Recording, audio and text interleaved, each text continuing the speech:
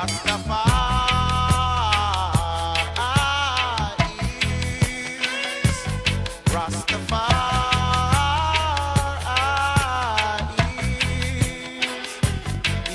he is Lords of Lords and Savior. Lords of Lords and Savior. Lords of Lords and Savior. Lords of Lords and Savior.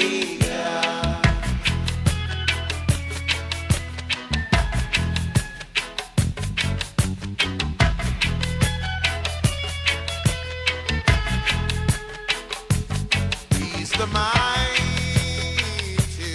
mighty one. Thunderable one. Yes, he is Lords of Lords and Savior. Lords of Lords and Savior. Lords of Lords and Savior. Lords of Lords and Savior.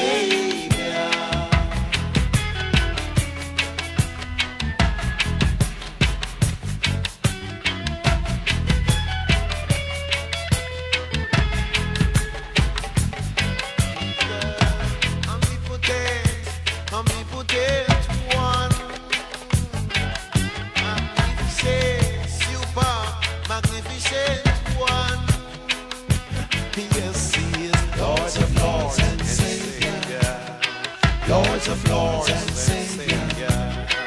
Lords of Lords and Savior. Lords of Lords and Savior.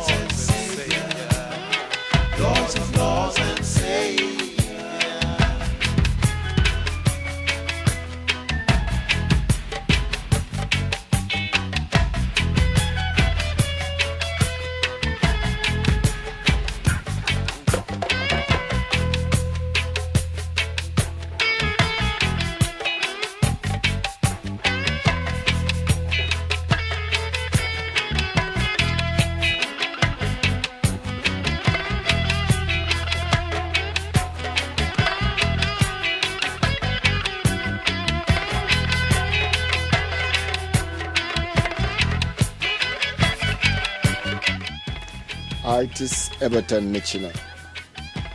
I've been painting for over 35 years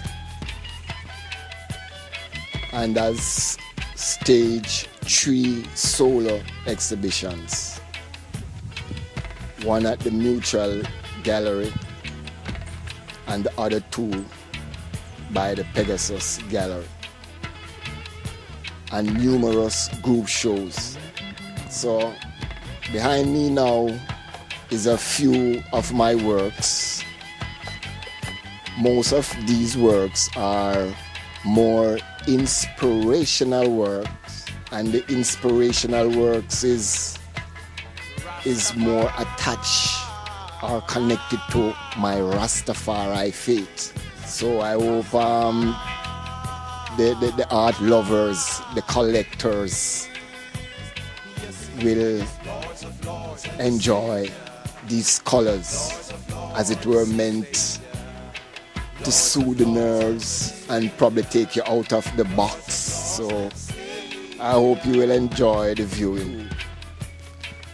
What I'm going to do now is give you an introduction of the individual pieces that I consider close to my heart, and I hope you will enjoy it just as much as I did in executing them.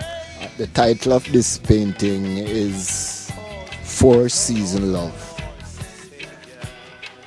and the flower spot will really represent the Old Testament, and the 4 leaves would represent the New Testament. which would be the first 4 books of the New Testament. And each leaf represent a season. And it's 4 seasons. So that is what this painting is about. 4 seasons love.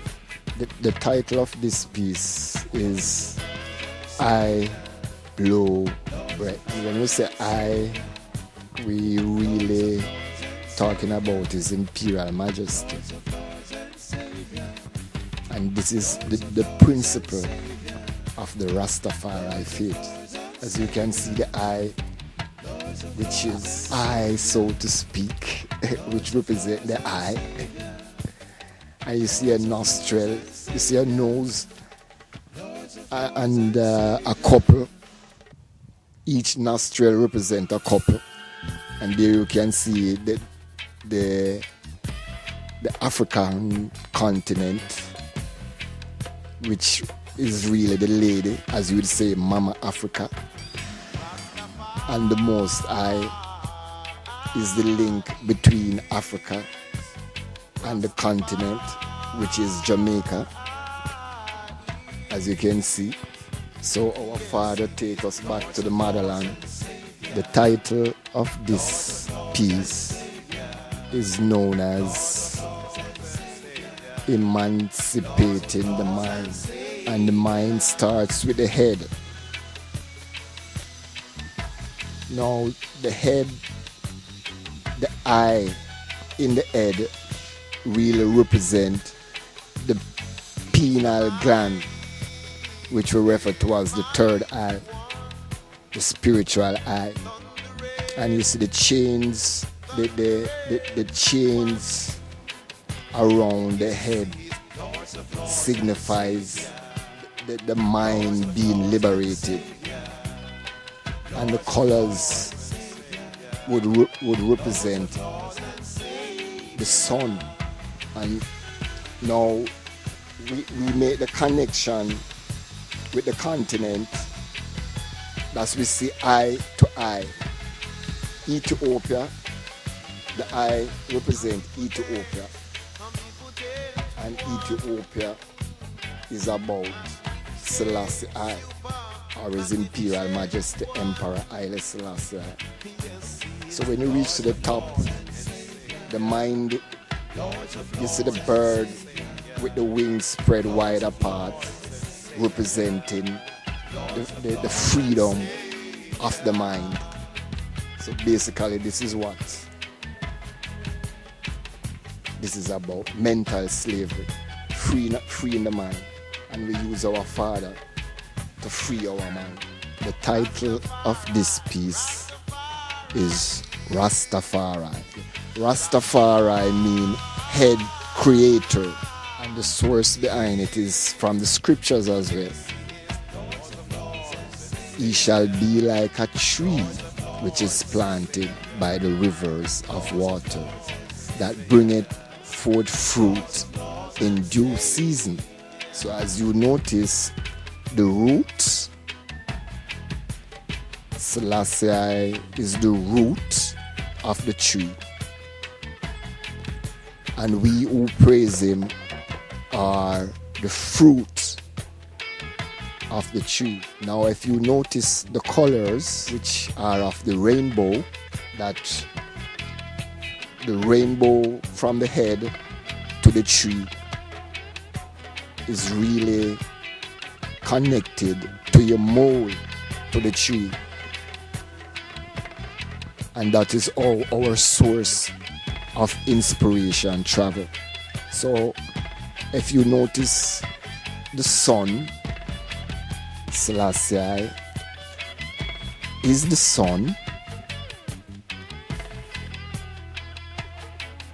and you have the colors of the rainbow around the sun, which is our connection to the tree. So that would be like the umbilical cord. And as you can clearly see, a representative of the human race: black, white, Indian, Chinese, the human race in general. So when you see the colors over the head, the colors also represent a proportion of the chemical element that makes up the human body. So when we actually see the rainbow, we are seeing our bodies, because each color represents an element. I could brief you on the colors as to the proportion of the chemical element that makes up the human body. Now, oxygen, 65%, that would be the red. And the carbon would be 18%, that would be orange. And the hydrogen would be 10%, which would be yellow. The nitrogen would be 3%, and that would be green. Calcium would be 1.5%, and that would be the light blue. And you have phosphorus, which would be 1.5%, which is dark blue. Then you have other elements, which would be 1%, which equals to purple.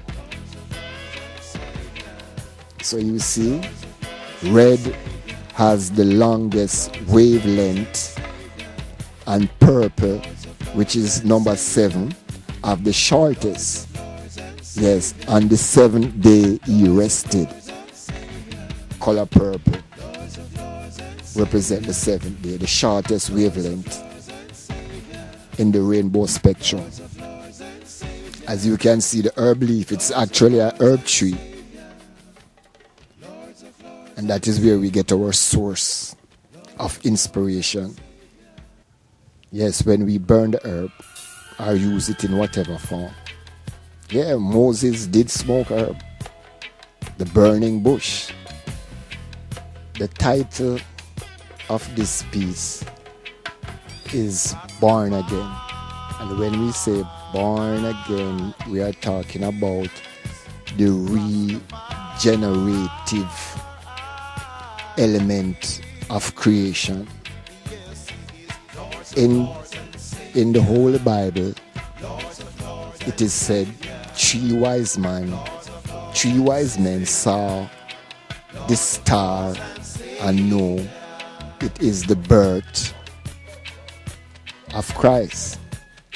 So we see in the star there, which is a representative of the Ethiopian coat of arms. Now this is the Egyptian hank. Almost want to look like a cross. And on the cross, or the hank, is the female reproductive organs.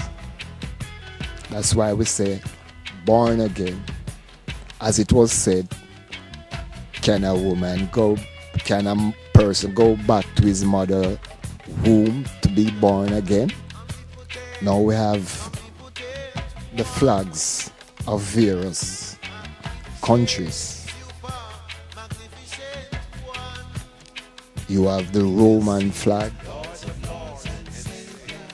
you have the British flag, you have the Russian flag, and you have the American flag. But the regenerative energy, the born again energy, is with the conquering lion.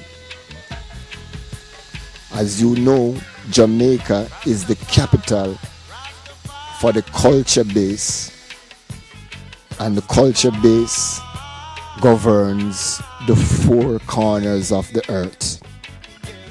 And Jamaica has the number one culture, the Rastafari culture. Born again, the regenerative element of creation. The title of this piece is Delta 9 Plus. The levitated image is a symbiosis of the Jamaica national anthem and the Jamaica national pledge. The head represents the Jamaica national anthem, and the pineapple at the top really represent the pineal gland of the male, and the snake, as you can see, which is one arm of the man, feeding from the pineal gland. Now when you look to the next arm, you see a snake, and again feeding from another pineal gland, which is of the female. And this female pineal gland, our body, so to speak, represent Jamaica national pledge, and it is all about Rasta culture and the headquarters of Rasta culture. The national pledge also says we are supposed to advance the human race, and that is what our culture is doing, the Rastafari culture. That's what our culture is about, advancing the human race with the teachings of His Imperial Majesty. The title of this piece is Light of the World, and all light emanate from His Imperial Majesty. And the light of the world, the colors reflect the light, and it is you can see that the rainbow colors are also there, which is it transmits, it receives, and it complements. So you know, again, when you see the colors of the rainbow, it really represents the proportions of the chemical elements that make up the human body. And if you notice your newspaper, you will see some little square colors. You will see black, you will see red, and you will see yellow. And all those colors make up the newspaper. So when you see the color of the rainbow, you're actually seeing the chemical element that makes up the human body. And I says, all light emanate from His Imperial Majesty. Rasta culture. The title of this piece is Psalms 45. And Psalms 45 is about Rastafari in persecution, trusted in His Imperial Majesty, Emperor Haile Selassie. And this, why we name this Psalms 45, we are talking about the Coral Garden crisis with Rastafari. So this piece is basically about Coral Garden atrocity, when they try to kill out Rasta and Rasta culture. So what we have here is a Rasta man, as you can see, giving thanks and praises to His Imperial Majesty. And you would call this sacred, the sacred herb, which is ganja, better known. And as you know, when we are going to light our chalice, we usually chant a psalms. in the name of His Imperial Majesty, Conquering Lion. And as you know, herb, ganja, marijuana is the super substantial bread of Rastafari and for the human race in general. You have just gotten a synopsis of my special pieces. Now, I would sincerely hope you find them interesting and would probably like to own a piece or two on prints, that is. So in that case, I can be contacted at 409 67 87